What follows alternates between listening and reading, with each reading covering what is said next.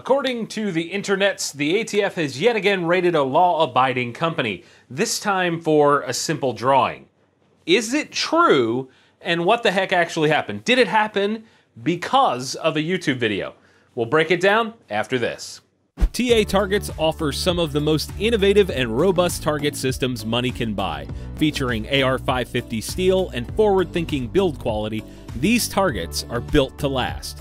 Whether you're blasting every day or plinking on the weekends, TA Targets has something for everyone. To get 10% off your entire order, head over to tatargets.com and use our code TGC10.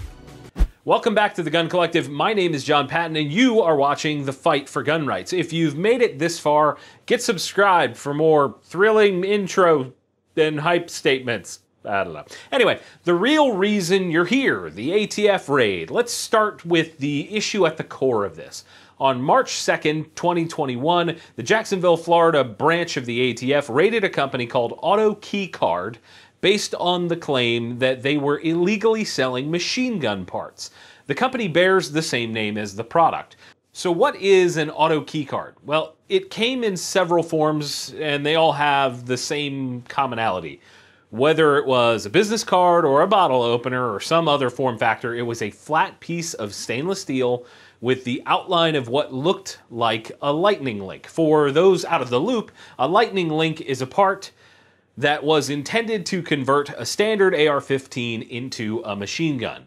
For fear that this video gets deleted entirely, I'll let you do your own research on how that actually works. That being said, on ATF's website, describing the seizure of the websites that lead to AutoKeyCard, they cited 26 USC subsection 5845B, which is where we find the definition of a machine gun.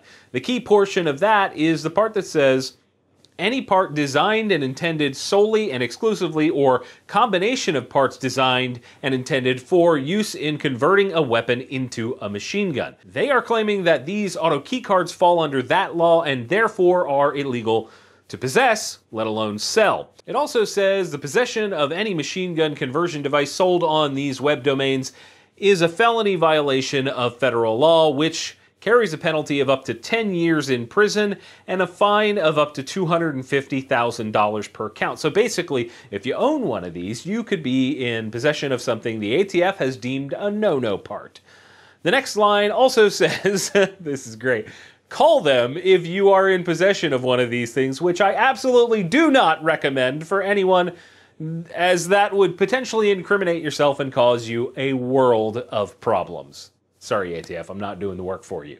Now, back to the raid. According to local news outlets in Florida and some other YouTube videos, Christopher Irvin, the guy behind this, was in possession of over 1,500 of these things, and his entire family, as well as all of his assets, were seized in the process. If we extrapolate that out, if he were to get the maximum sentence per item, it would come out to over 15,000 years in prison or $388 million in fines. That is substantial.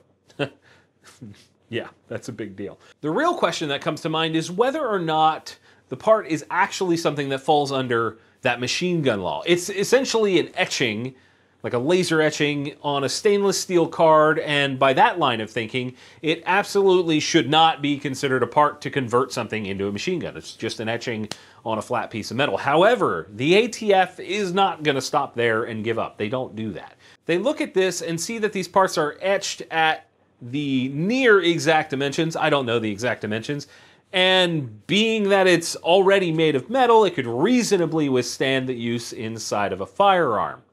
Combine that with how the ATF treated Poly 80 last year and called them actual firearms when they're not, and how they've had a fixation on going after solvent trap retailers claiming illegal silencer sales, it's no surprise to me that this came onto their radar. There's a claim being made by some folks that this is a mere drawing or simply a novelty piece of art.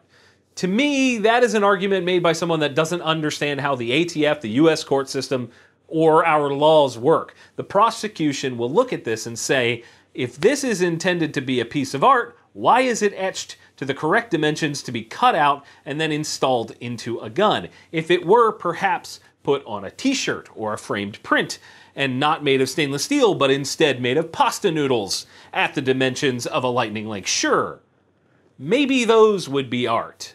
But that is going to be really difficult to argue in front of a judge. To me, the novelty or artwork arguments are weak at best. Not only that, but if you do a quick Google search for AutoKeyCard, you'll come across a video by a YouTuber called Rougarou, I believe that's how it's pronounced, called Move Over Solvent Trap, the AutoKeyCard. With a title like that, the ATF is bound to perk up their ears. And along with that title, the tags of the video, like Screw the ATF, Repeal the NFA, and the ATF hates this, I feel like the magnifying glass got moved a little bit closer there. Why would the ATF hate it if it was supposed to be a novelty? Sometimes I wonder if people think about the actual implications of stuff like that.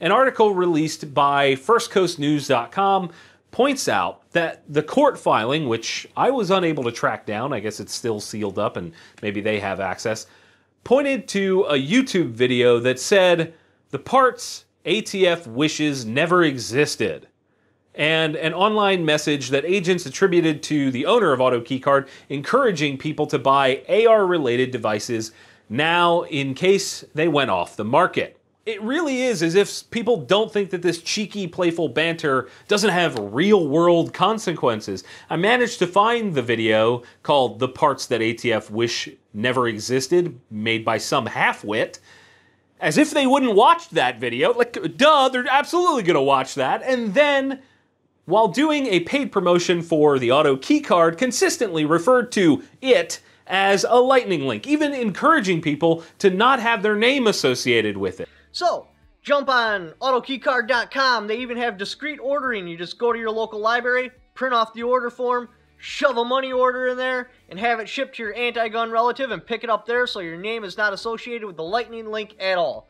Then, while holding up the AutoKeyCard in his hand, says these are designed for the Colt SP1 bolt carriers and to drop it in to scratch your full auto itch and then throw it away when you're done. That same YouTuber then released a video being surprised that this company got raided. You basically just called it a machine gun part, dude. If this did have a chance to fly under the radar, stuff like that just ruins it. Just like social media giants are able to figure out code words for selling guns through their platforms, so too can the ATF figure things out.